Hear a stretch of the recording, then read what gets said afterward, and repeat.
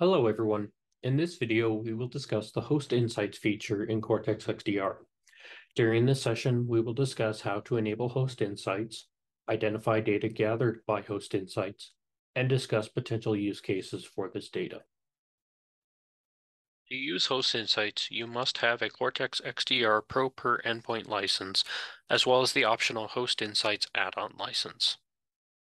First, to enable Host Insights data collection, we will create a new endpoint policy by going to Endpoints, Policy Management, Profiles, clicking Add Profile, Create New. For this demonstration, we'll use Windows. Click on Agent Settings and click Next. We'll create a name.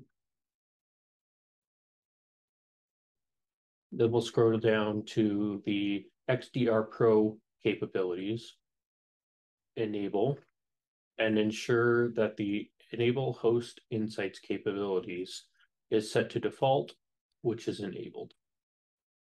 Then we'll click Create. Once this is assigned to a policy, agents will begin collecting Host Insights data. Once data collection has been enabled, initial data collection begins and can take up to 6 hours. After that, Cortex will check for any changes every 24 hours and upload data. Data can be viewed by going to Incident Response, Host Inventory.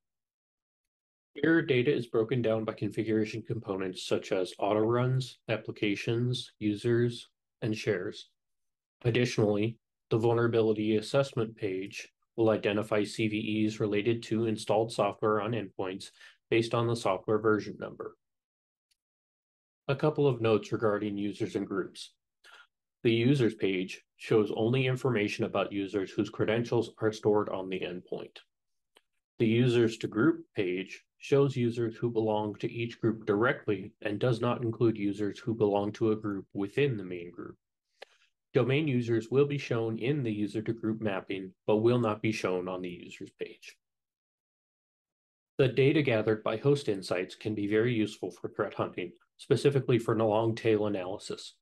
Examining any configurations which are rare in the environment, for example, applications or auto runs which are only present on a few endpoints, allows threat hunters to quickly identify areas of interest where malicious software may have established a foothold in the environment. To examine applications, we can go to the Applications page, and we can sort by the affected endpoints. If we reverse sort this, it will show us applications which are only installed on the lowest number of endpoints.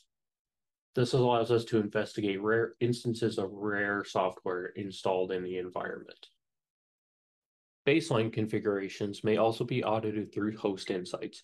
For example, we can go to the users page and determine if any built-in administrator accounts may still be enabled on the endpoint by sorting by name, finding the administrators section, and filtering by disabled no.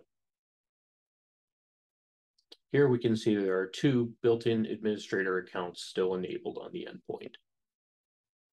While investigating an alert, incident responders can also refer to this data to determine if configurations of an endpoint may allow an exploit to occur, identifying where malicious software may be installed, or determine where a malicious account has been created, just to name a few cases.